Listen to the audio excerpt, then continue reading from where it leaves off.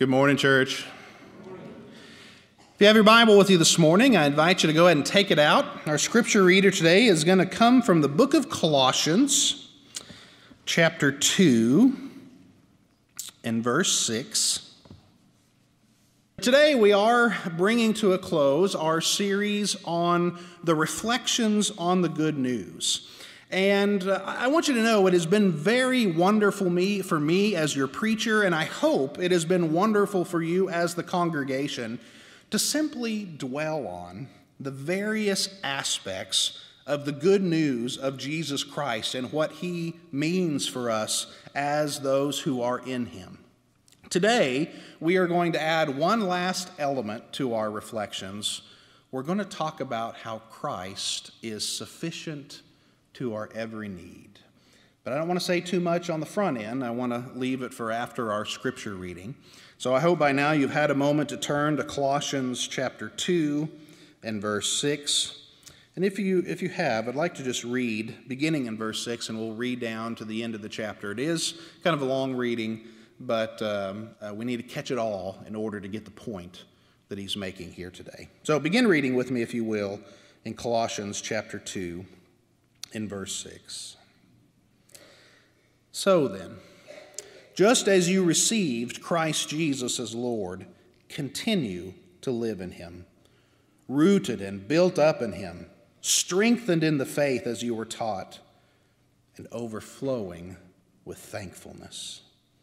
See to it that no one takes you captive through hollow and deceptive philosophy, which depends upon human tradition and the basic principles of this world, rather than on Christ.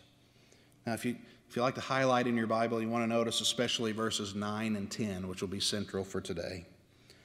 For in Christ, all the fullness of deity lives in bodily form, and you have been given fullness in Christ, who is head over every power and authority.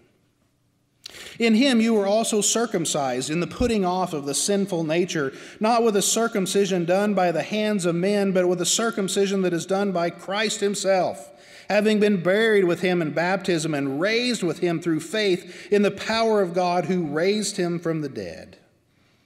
When you were dead in your sins and in the uncircumcision of your flesh, God made you alive with Christ. He forgave all of our sins, having canceled the written code with its regulations that was against us and that stood opposed to us.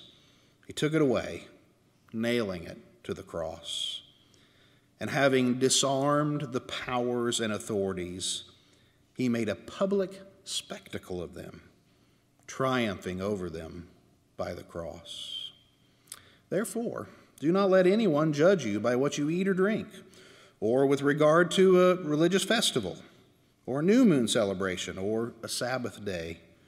These are a shadow of the things that were to come. The reality, however, is found in Christ. So do not let anyone who delights in false humility and who in the worship of angels disqualify you for the prize. Such a person goes into great detail about what he has seen, and his unspiritual mind puffs him up with idle notions. But he's lost connection with the head, from whom the whole body, supported and held together by its ligaments and sinews, grows as God causes it to grow.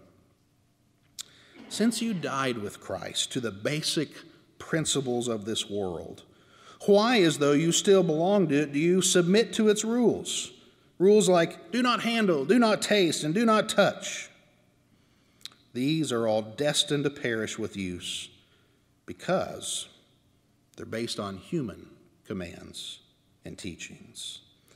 Such regulations indeed have the appearance of wisdom, with their self-imposed worship, their false humility, and their harsh treatment of the body. But in fact, they lack any value in restraining sensual indulgence. Now that I have been preaching for you for, according to Eric, 7 years, but it's really just 5, okay? You have certainly learned about me that one of the things that I am most grateful for in my spiritual life was the discovery and the use of spiritual disciplines. As I have told you all before, this was not something that I had a lot of teaching on whenever I was growing up in the church, and so when it came to my battle with sin in my early years, I primarily relied upon willpower to overcome my bad and evil habits. And by the way, I was not largely successful in that endeavor. Willpower can take you so far. Social pressure from the group can take you even farther. But one eventually comes to learn that nothing less than a real change of heart is going to win the battle against sin. And we simply do not have direct access to the places in our heart to make that kind of change within ourselves. That is a work that only God can do. Spiritual disciplines, whenever they are best understood, are understood as a means of willingly submitting our mind and our body before God through practices of prayer and Bible reading and fellowship and silence and submission and giving and solitude and fasting and other things like those. We learn to submit ourselves through bodily actions and through mental actions, and that then opens up room for the Holy Spirit to come in and do that heart-changing work. And once I learned how this operated and put it into practice, sure enough, I found out that what they said would happen really does happen. God began to move in and to change my heart in ways that I simply could have never done or anticipated on my own. So to say that I am grateful for the knowledge and the practice of spiritual disciplines, that would be an understatement, to say the least, here this morning. But even as I acknowledge that, and I do try to promote it among you from time to time, I also do so with a little bit of trepidation. And the reason I have that trepidation is because there is also a danger in regard to spiritual disciplines. And this really should come as no surprise to us, because guess what? All of the best things in life, they are dangerous. Something that's really good, only something that's really good can be corrupted and made thoroughly bad. For example, patriotism is a wonderful thing, but if you twist it in the wrong way, it can be a terrible monster.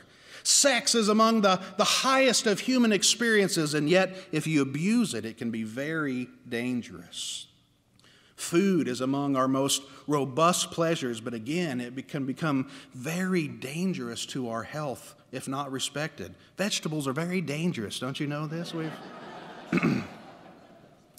This is true of every good thing, okay? And the spiritual disciplines are no different. So why is there a danger in regard to spiritual practices? The danger is this. The danger is thinking that the power is in the practice itself, as if prolonged times of silence or long periods of fasting or intense periods of Bible study alone can make the necessary changes for the human heart to flourish. If you really believe that is the case, all you have to do is put those things into practice by themselves, and you'll find they won't produce anything. As a matter of fact, they actually might produce something. The worst of all things, actually, pride. Pride is terrible in any kind of life, any part of life, but spiritual pride is the absolute worst.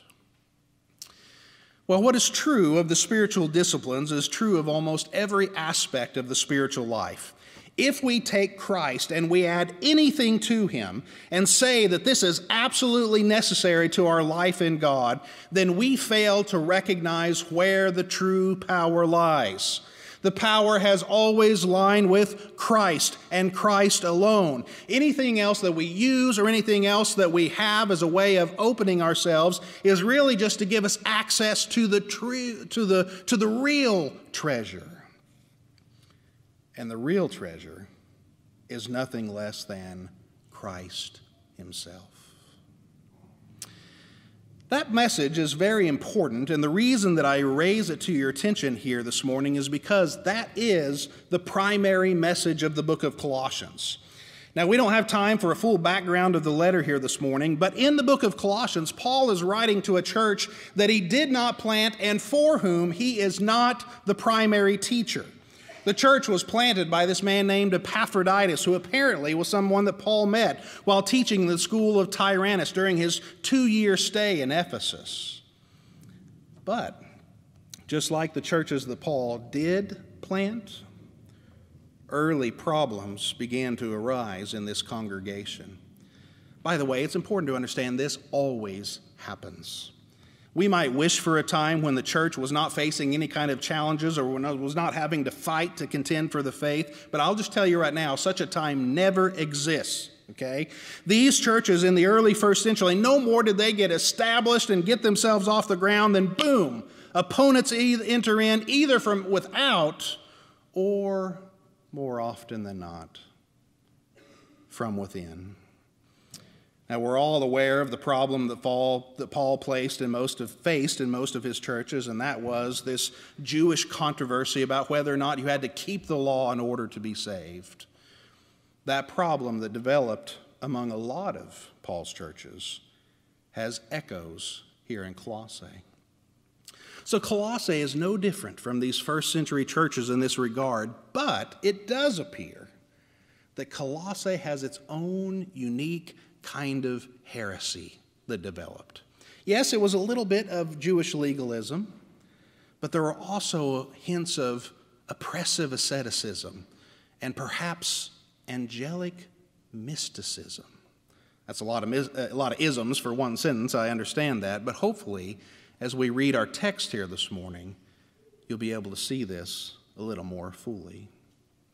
But first, I want you to notice the idea of where it all begins here in the middle of the book of Colossians. Paul starts his whole line of thinking with a proclamation in verse 6, if your Bible's still open. So then, just as you received Christ Jesus as Lord, continue to live in him, rooted and built up in him, strengthened in the faith as you were taught, and overflowing with thankfulness. This is Paul's general encouragement in the book of Colossians. Just as you originally received Christ and first came to believe in him, continue your life in him. Find your root in him. Be built up in him. Find strength in the faith that you were originally taught.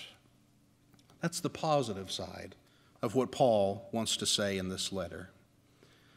But he is also going to state it in the negative. If the positive is to continue into Christ, to be rooted and to be built up in him, then here is the negative side, verse 8. See to it that no one takes you captive through hollow and deceptive philosophy, which depends upon human tradition and the basic principles of this world. The question that we raise here is this: what is this philosophy that Paul does not want them to be deceived by?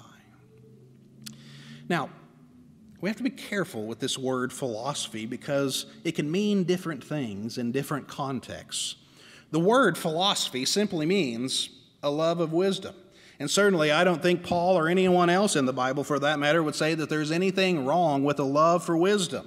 And there is a whole genre of literature that comes from this kind of love of wisdom, and it is known as philosophy. And so in the ancient world, you get writings from men like Plato and Aristotle and the teachings of Socrates. Or maybe in more modern times, you have Immanuel Kant or Jean-Paul Sartre and others like them who write in this genre. And so the question is this the philosophy that Paul is warning against? And generally speaking, the answer to that is no. This is not what Paul had in mind when he wrote this letter. Paul knew the writings of the philosophers of his time. He even quoted from them when he needed to, when he was in the city of Athens, which is the city of philosophy. So when Paul warns against hollow and deceptive philosophy, it could include some elements of what we might call classical philosophy. But that's not really what he has in mind as he's writing the church here in Colossae. Now, what Paul has in mind is something specific that developed in this ancient city. There was an alternative form of religion that was cropping up among this church, and it was threatening the integrity of the teaching of the gospel. And we don't know exactly what that teaching was, but we can discern by what Paul says about it what some of the elements were that were involved in this teaching. For example, look at verse 16 if your Bible's still open. He says, "Therefore, do not let anyone judge you by what you eat or drink, or with regard to a religious festival, or new moon celebration, or a Sabbath day." Here we are actually seeing signs of what afflicted almost all the churches that Paul was involved with in his early ministry career.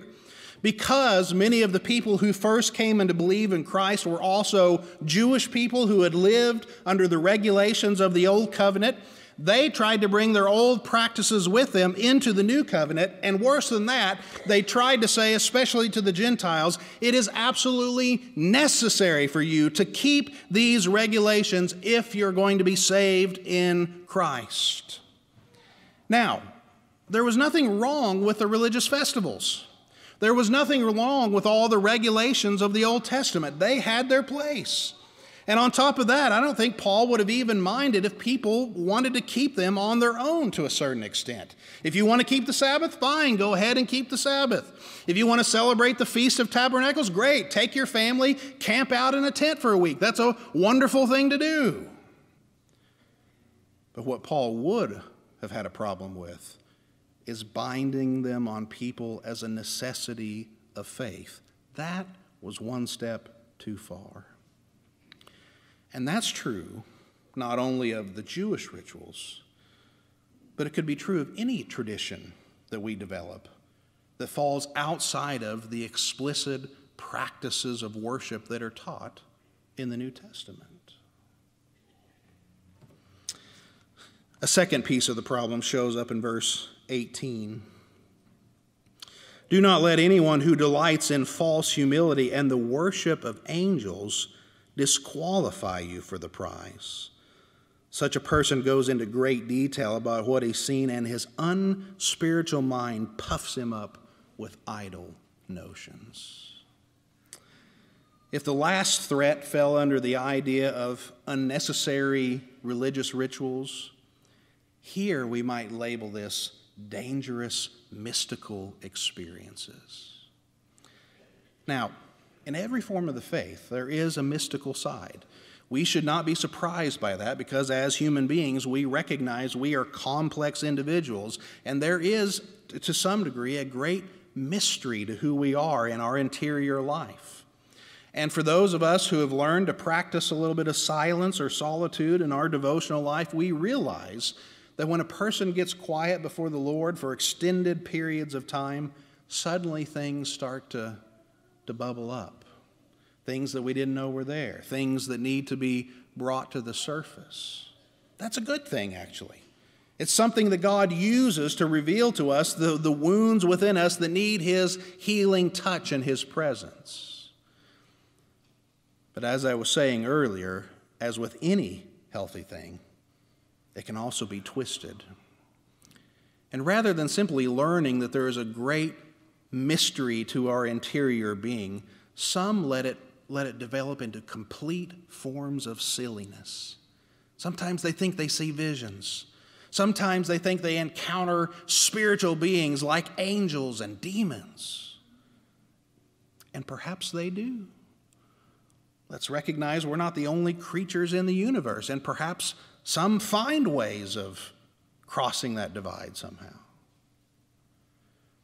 But the danger comes when we begin to trust in those subjective experiences more than we trust what is objective and true, like the teaching of Scripture, for example. And so Paul says people will go into great detail about these visions that they've seen, and their unspiritual minds will puff them up with all kinds of notions about things. They will always say, we have a superior wisdom. We have a superior insight into things. And this person becomes a danger not only to themselves, but to all those who are vulnerable within the congregation. Paul lists one more danger before he wraps up his thought, verse 20. "Since you died with Christ to the basic principles of this world, why, as though you still belong to it, do you submit to its rules? Do not handle, do not taste, do not touch. Those are some examples of the rules. But these are all destined to perish with use. Such regulations indeed have the appearance of wisdom with their self-imposed worship and their false humility and their harsh treatment of the body. But they lack any value in restraining sensual indulgence. So if Paul's first risk that he identifies might be called unnecessary religious ritual, and his second risk might be called dangerous mystical experiences, this last one we might call excessive ascetical practices. Say that 5 times fast, I dare you. Now, we have to be careful with this one, because is there some place in the church for disciplined ascetical practices? And the answer is yes. First of all, in case you don't know the word asceticism, asceticism simply means a strict kind of self-denial in order to enrich your spiritual life. Is there room for that in the life of the Christian? You better believe that there is. Okay? Fasting is an ascetic practice. Periods of silence and solitude are ascetic practices. Prolonged prayer or Bible reading or even generous giving to others, those are all forms of self-denial and ascetic practice. So there is absolutely room in the devotional life for this kind of thing for a Christian. They fit under those spiritual disciplines that I mentioned at the beginning. But what Paul is talking about here is needless rules. Rules that say you shouldn't eat this or you shouldn't drink that. Those are just 2 examples. But you can look throughout the history of the church and you can find all sorts of excessive practices. Like the monks who used to live only on bread and water, or the one who threw himself into a briar of thorns in order to tame his lust. Unfortunately, there are all sorts of examples of these kinds of things. And Paul says they might have the appearance of wisdom, but they really do not restrain our sinful indulgences. Why? Because that comes from the heart. And only God can change the heart. So here are the dangers in Colossae that Paul is having to address in a church that he did not plant and that he never visited personally. But the reason that I walked you through all of that here this morning is so that we could come back to verse 9 and so that you could see the main point that he's trying to make in this passage. The point really only makes sense if you see all of the dangers that he's referring to, but then once you see the dangers, you can come back and you can see the very positive thing that Paul wants to say in all this. Look again in verse 9. For in Christ all the fullness of deity lives in bodily form, and you have been given fullness in Christ. Here, I think, is one of the most beautiful teachings of the New Testament, and nowhere is it expressed quite like this. In Christ, all the fullness of the deity of the Godhead came to dwell in a historical flesh and blood person. It's a great mystery how that could be accomplished, but along with the resurrection, it is the central tenet of the Christian faith that God became a man. And all of God was present in bodily form in Jesus Christ. That's an amazing thing, and it's a beautiful truth. But the other aspect of the truth is this. In Christ, all the fullness of the deity, yes, is present in his body. And you and I are a part of that body as the church. And we have been given fullness in Christ. And what does that mean practically? It means that you and I lack nothing that we need in regard to our spiritual life. Everything that we need for life and godliness has been given to us in Christ, and every resource is available to us. The Bible confirms this not only in Colossians, but also in several other places. In Ephesians chapter 1 and verse 3, Paul says something similar. He says that the Father has blessed us in the heavenly realms with every spiritual blessing in Christ. Peter confirms this in his letter in 2 Peter chapter 1 and verse 3. His divine power has given us everything that we need for life and godliness through our knowledge of him who called us by his own glory and goodness. Now, the wording may be a little bit different in each case, but the teaching is exactly the same. You lack nothing that you need for the life that God has called you to. All the resources are yours in Christ, and you have fullness in Christ. And that's something important for us to bear in mind, because we live among religious hucksters. There is no lack of people who will come along and say, "Come follow me, I have the secret to life in God." But if you will notice about such people, they're never sailing Christ alone. It's always Christ plus something else. Perhaps it's a special religious ritual, or a promise of mystical experiences, or even a teaching for you to deny the things that God has given you to enjoy. Those are just 3 possibilities. There are probably hundreds more. But the good news that I am ending this series on here today is that while any number of things may be helpful to you in your spiritual life, you only need one thing. One person, that is. All you need is Christ. He's sufficient to your every need.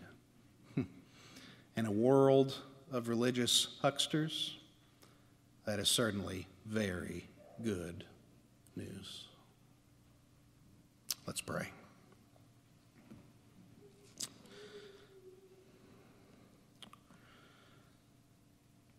Father, I don't know why we are so easily taken aside. I think it's because we're desperate to believe that there's some secret, some shortcut to life in you, when really the truth is that everything that is needed has already been provided by you. And yes, it may be a long journey from a life of sin to a life of holiness, but that's the journey that you have slowly set us upon, and you have given us every resource we need. Now, we're not totally passive in the process. We don't just sit back and wait for it to happen. We actively pursue, and you've given us means for doing that. Prayer and Bible study, fellowship, giving, times of silence, and other things that are helpful.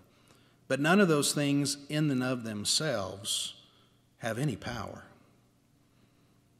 The power resides with you and in your Son, Jesus Christ.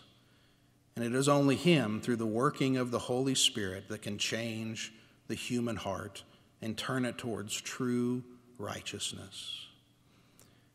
And so as we wrap up this series, Father, I pray that you would bring home to everyone who is here in the congregation today that yes, everything we need, it has been supplied.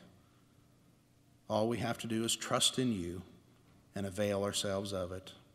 And in your time and in your way, you will complete the good work that you began in us. And that is sweet good news to us, Father. And so as we end this series today, I pray that you would bring all of these wonderful truths home to us so that we may glory in the gospel. This is my prayer today, in the name of Jesus Christ. Amen.